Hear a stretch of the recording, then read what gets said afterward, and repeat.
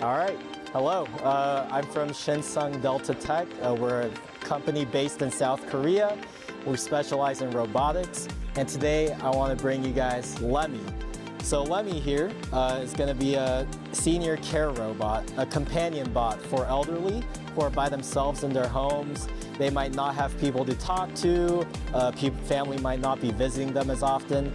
This little guy would be following them around the house, and they'll ask them how they're doing. It'll play games, it'll play music, it'll play videos for them.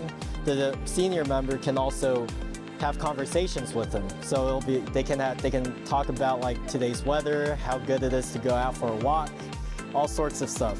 This little guy is also GPT powered, so all the different conversations that it might be having is very diverse. So you can have very diverse conversations with the elderly member that's talking to you, right?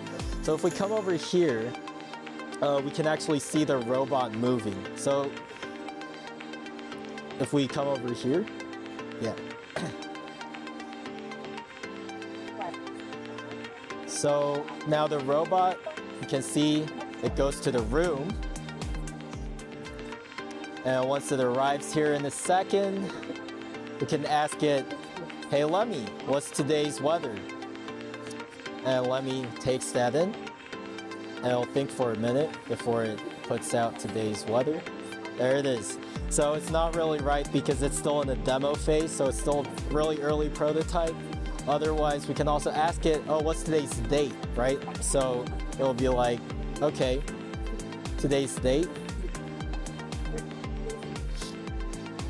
say different date," but those are kind of like the basic functionalities that you might be expecting from Lemmy when it's actually released in the future. Because right now we're still testing, so we're still in our very rigorous testing phase, which is going to last until 2026. That's when we're going to start distributing, and that's when you can start looking out for Lemmy. That was CES, and 2025, there's going to be a lot of cool stuff here. Thanks for watching.